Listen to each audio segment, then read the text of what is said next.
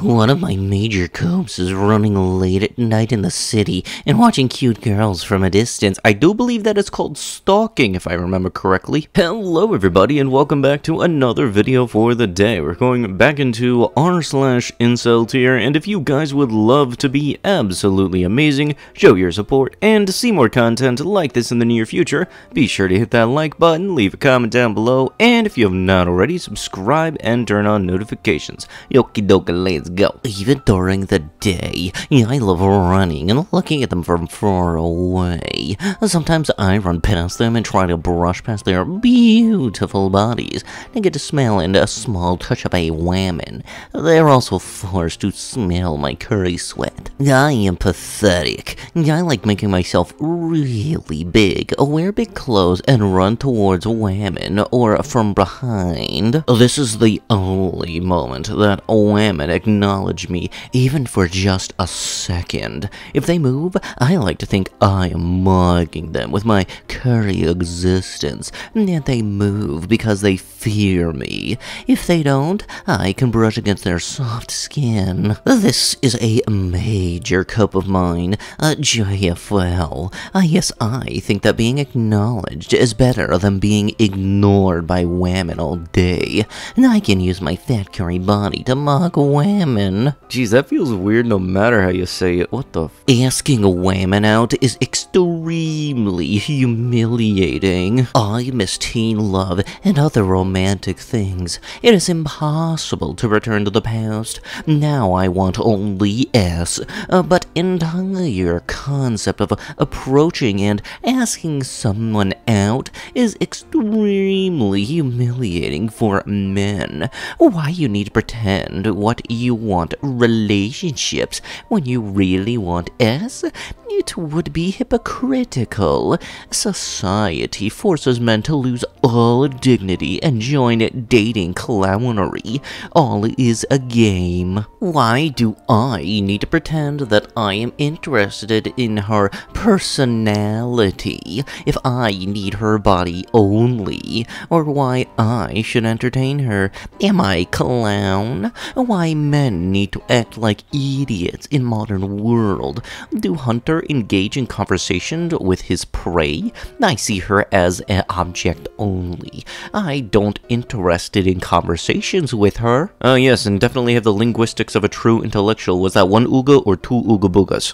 Yes, that one graph that they will not shut up about and think that this is more valid than the Bible. I've discovered the reason why restrictions of S is so common in religion, and I'm shaking, guys. S energy literally defies the laws of physics, which state that in the second law of thermodynamics, that matter naturally degenerates into disorder. When a human life is conceived, it completely defies this law. This means energy is more powerful than the laws of physics, and is seemingly a divine power in living things. Most religions across the globe understand this, and thus train people to control this power to become spiritually stronger.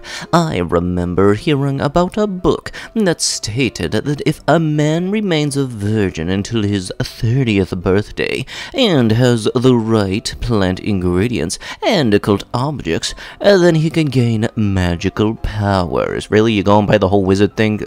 Really?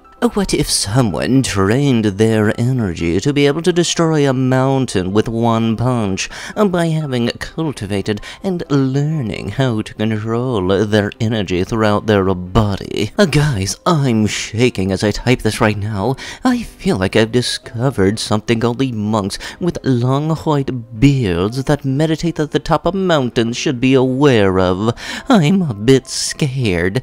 Is this a sign that I have a deep spiritual insight? Am I now wise enough to start my own religion or something? Yes, come all ye faithful equal to Dingus Prime. Always remember that a dead Chad still has millions upon millions of women adoring him for no reason other than his face genetics. Paul Walker, dead for so long, worms have stopped eating his butt years ago. He's not even bones anymore. Another innocent man died in that car, but because he wasn't Chad, these holes don't care, and nobody knows his name. We literally had a hole in school cry because some random pretty boy, mediocre Chad actor died. And JFL, you are alive right now, and women prefer effing some old, smelly, dirty, lifeless bones of a hot dead guy than even consider looking at a man below 8 out of 10. Paul Walker actually did something with his life. You guys still idolize the dude that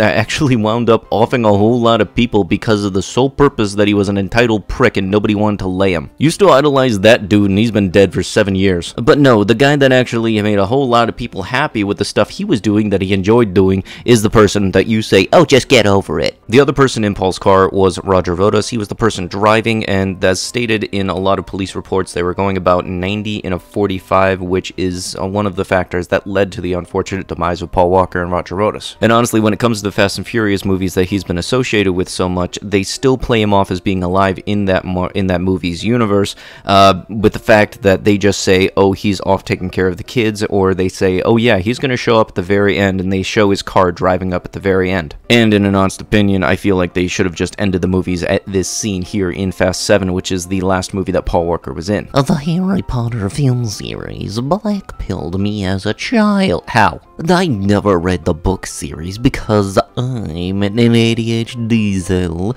but I watched the entire Harry Potter series as a child. One of the most black-pilled moments is when the truth is revealed about Snape. Snape, who is implied to be an ugly, socially awkward incel, was bullied and tormented brutally by James Potter, Harry's dad and childlike high-tier normie, and his friend group, the Marauders. James ends up with Lily, Snape's one-eyedest, and eventually mother of Harry, and she friend-zones Snape. James never apologizes to Snape, nor does he face any consequences for his actions. In fact, he remained popular and well respected throughout his life. The truth is that this happens in real life all of the time. Bullies are the successful ones, while the victims suffer even in adult life. Dude, I think you might have downloaded the wrong Harry Potter movie. You know, maybe yours was the good old one of Harry Potter and the audacity you had to walk into that room. JFL, crazy how much I trained to be romantic and sexy to women when all Chad had to do was exist. All of the YouTube videos of how to stand straight manners, preparing a nice dinner, learning to cook, play guitar, open the door for women, how to respect women. Chad literally does none of these. His aura is just sexy already. I thought he would have to have a manly aura to respect and strength, and nah, it's all looks. A 5'2" giga manlet curry will never have that aura around them. Chad, however, darn, I was so blue-pilled. I thought that all the dudes in movies had that manly aura, and got the girl because of that. JFL. They were all hot, no exceptions, nothing else. Keep omni-coking if you think women want romance or respect from subhumans. Charming is just another word for a hot, tall guy smiling at a woman. Interesting equals sharp jawline. Romantic equals fit body, etc. You cannot win as an ugly male. There is no compensating for your inferior looks. No one wants a romantic curly manlet in an expensive suit. They want Christian Grey in jogging pants. You're saying that like all dates have to be the most romantic thing ever in existence. No, romantic dates can just be a simple thing of watching movies at home. They don't need to be like countless dollars spent. It could quite literally just be like go-karts in a movie. And with that, that is going to have to be it with the video. If you guys would love to be absolutely amazing, show your support, and see more videos like this in the near future, be sure to hit that like button, leave a comment down below to start some wholesome internet discussions. The engagement does help the channel a lot. And if you have not already, subscribe and turn on notifications. I'll be sure to see you guys in the next one. Thank you so much for watching, and bye-bye.